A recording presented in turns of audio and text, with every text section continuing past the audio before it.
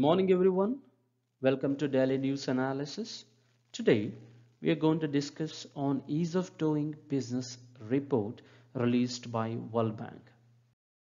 Before we go to the detailed analysis of the report, let us understand some basics about Doing Business report. The Doing Business report is an annually published report which was developed by a team led by Janko and Paul in 2003. It has been elaborated by the World Bank Group since 2003 every year.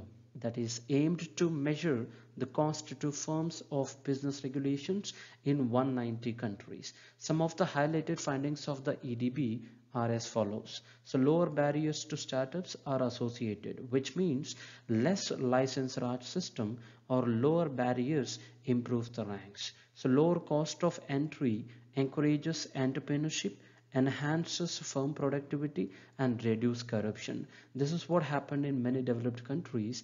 That is the reason they are in good ranks today. Simple startup translates into greater employment opportunities. Greater employment opportunities improves purchasing power of the people. Such improvement in purchasing power improves the revenue to the government. Some of the highly important features of the report: rise in India's ranking by 14 places to 63 in the World Bank's Ease of Doing Business 2020. India also ranks in top 10 most improved countries in the world for the third consecutive year, from being ranked 142nd in 2014, which was very low, to 63 in 2020. It has been a significant upward journey for the country in a rank list. The country's ranking in the trading across border, which means trading across the countries, category jumped 12 places from 80 to 68, signifying the abatement of paperwork in favor of electronic filling of documents, which means after the digitalization process, the rank has been improved, and single window customs procedures. So interestingly, there has been improvement in a parameter that most industrialists would consider as a problem even now, that is dealing with construction permits. The country's ranking has improved by 25 places from 52 to 27. This is a highly important improvement India has been made. How India got its ranks improved. The latest report has come on the back of the implementation of the Insolvency and Bankruptcy Code 2016. India's rank has improved from 108 to 52 in resolving insolvency category, with the overall recovery rate for lenders moving up from 26.5% to 71.6% to the dollar according to the World Bank. Consider another parameter, getting electricity, which is very important, for which India's current rank is an impressive 22. Recent schemes to universalize access to power category certainly seem to have helped matters. Example, Saubhagya scheme. What is the use for India getting a good rank?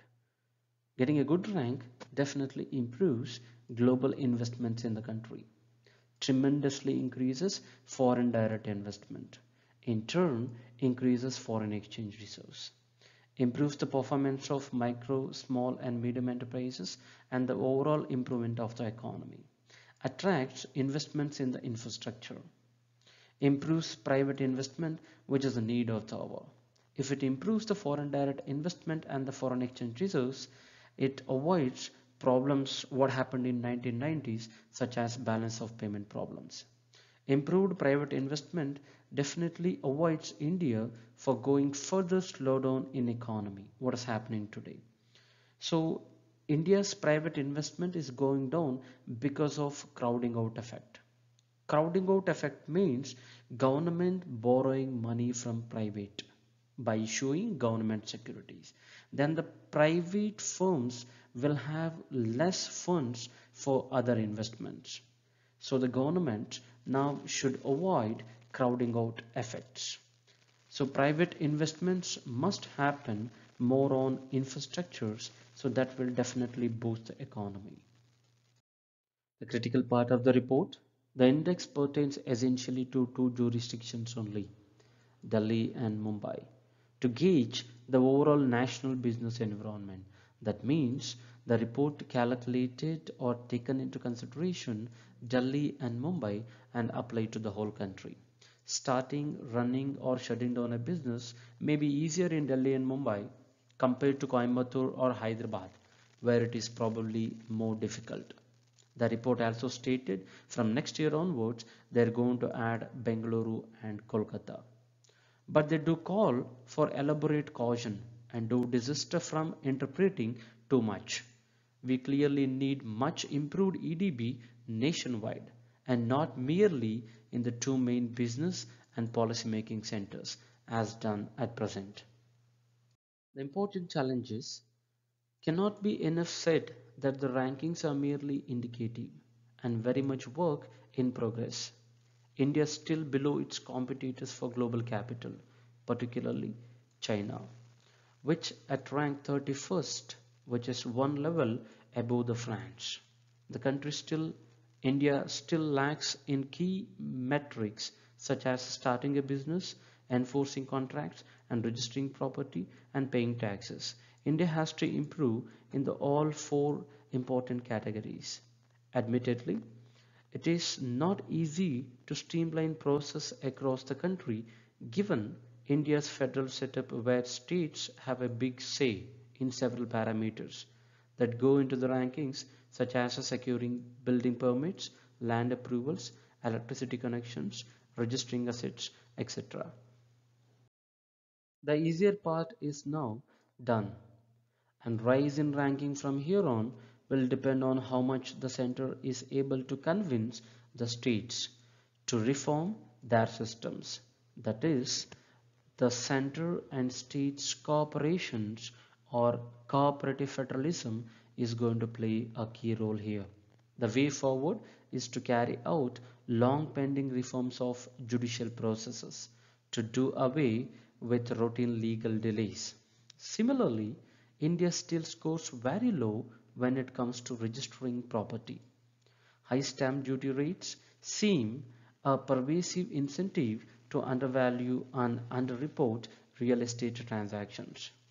India also scores lowly for starting a business, a poor 136th rank, even though India enacted Startup India and Stand Up India campaign. Its global rank has only moved just one notch in the past year, and primarily due to the decision to abolish filing fees for the simplified online format for incorporating a company and its memorandum and articles of association. Other countries seem to have done more better than India. Conclusion: India needs to move faster on reform front to better attract global savings and investments, which is highly necessary for India today. We need to policy induce much greater EDB to boost entrepreneurship nationally. It would lead to better employment opportunities, higher tax revenue to the government, and also gives rise to improved personal income as well. The GST regime, which was introduced in 2017, made the taxes both on income and consumption front easy and taxpayer friendly. That's it for this article. Thank you for watching.